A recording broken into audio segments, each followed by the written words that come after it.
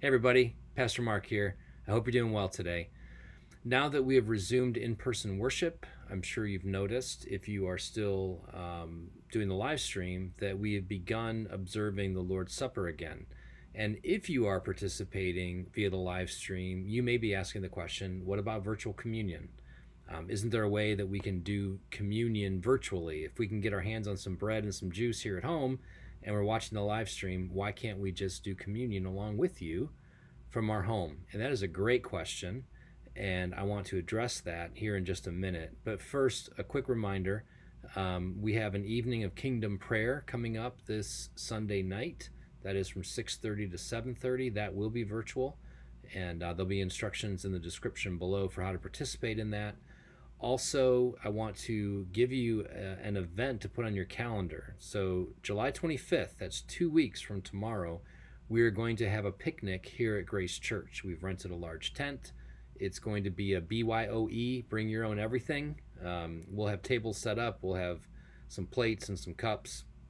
We'll have the grills fired up, but you need to bring everything else, your own food. We're not going to share plates. We're not going to share utensils. We're not going to share food.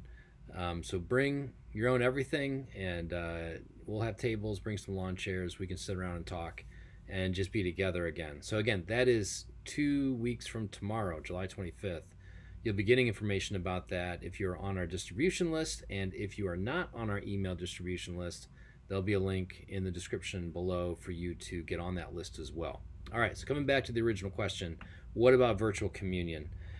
And I think understanding a little bit about the Lord's Supper itself will help to answer that question as to why we won't be doing virtual communion here at Grace Church. And so a simple, I'm not even going to call it a definition of the Lord's Supper, just a simple way of thinking about the Lord's Supper is this: to think of the Lord's Supper as the body of Christ together discerning the body of Christ.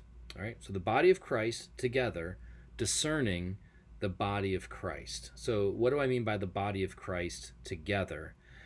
Simply this: whenever you see the Lord's Supper being observed in the New Testament, it's happening when the church is gathered together. So in Acts chapter 20, Luke describes this pattern that has emerged of the people of God being gathered together on the first day of the week for the breaking of bread, which was just shorthand for communion. In 1 Corinthians 10 and 11, which we're going to look at in just a minute, the Apostle Paul is addressing this issue of ways in which people are abusing the Lord's Supper. And 5 times in those 2 chapters, he reinforces the idea that this is something that happens when the church is gathered, when he says, when you come together, you're doing this when it comes to the Lord's Supper. And when you come together, you're failing to do this when it comes to the Lord's Supper. But in all those things, reinforcing the idea that this is a communal or community activity. The sacraments, baptism and the Lord's Supper, are given to the church. They are signs and seals of the covenant of grace that God has made with his people, and they're to be observed among the community of faith, among the community of God's people. This is one of the great joys of being the church. This is one of the great joys of being together, but it's also one of the things that accentuates our sorrow right now, because we can't all be safely gathered back together. And so it serves to deepen our longing for that day in which we can. So in the Bible, we see the body of Christ, that is the church, together for the Lord's Supper. But then secondly, what do we do when we're together for the Lord's Supper? And that's where I want to get into this idea of discerning the body of Christ. And I mean that in 2 ways. I mean discerning the body that is the church, but I also mean discerning the body that is the body of Christ, symbolized by the bread and the wine. And we get both aspects of that in 1 Corinthians 10, verses 16 and 17. So I want to read verse 17 first of 1 Corinthians 10. The Apostle Paul writes there, "Because there is one bread, we who are many are one body, for we all partake of the one bread." Now, this is pointing to our union with one another in Christ. Jesus is the bread of heaven given for the life of the world. He is the one bread of which we all partake, that Paul's talking about there in 1 Corinthians 10. So being physically present together is a way of visibly demonstrating our unity as the body of Christ. And it actually serves to deepen our experience of our unity in Christ as we discern what's going on.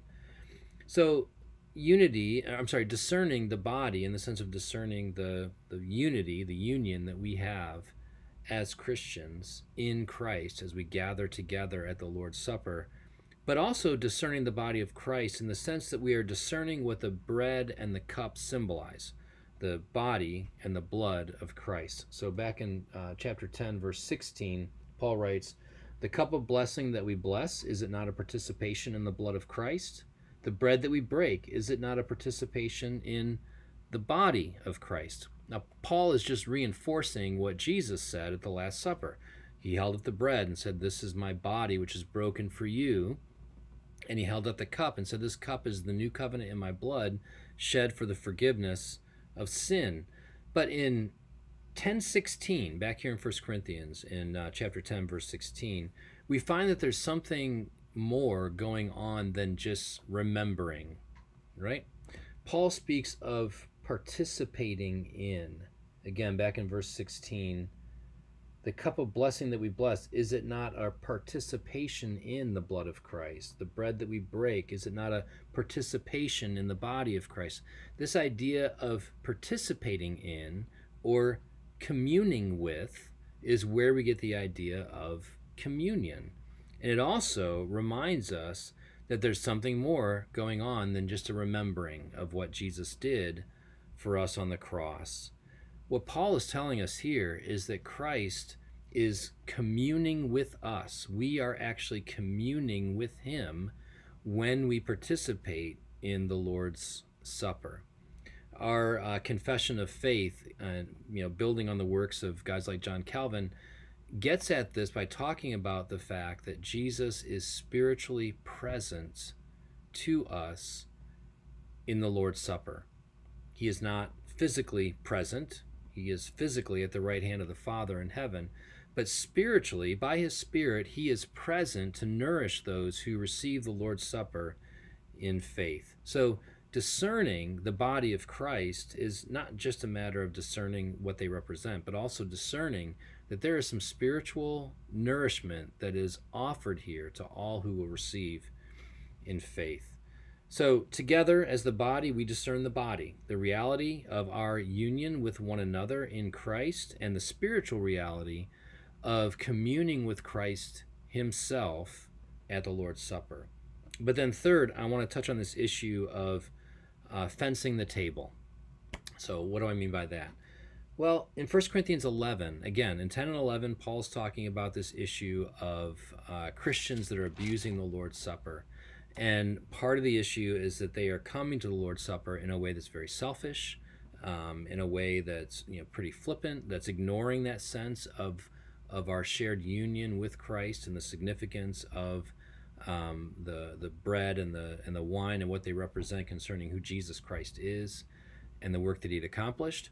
And so all of that was being ignored, and Paul was warning them about eating and drinking or participating in the Lord's Supper in an unworthy way.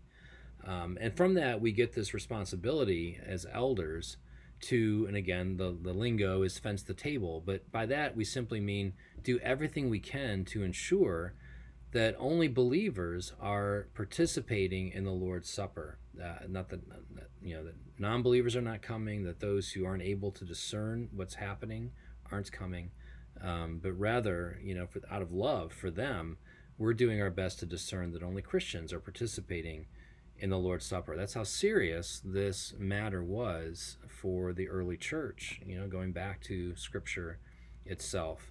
So it's for all those reasons that the church practiced the Lord's Supper when they were gathered together, that the Lord's Supper is a visible affirmation of our union with one another in Christ, that Christ is spiritually present to nourish those who receive the Lord's Supper in faith, and that is so significant that the elders must do their best to ensure that only believers are doing so for those reasons.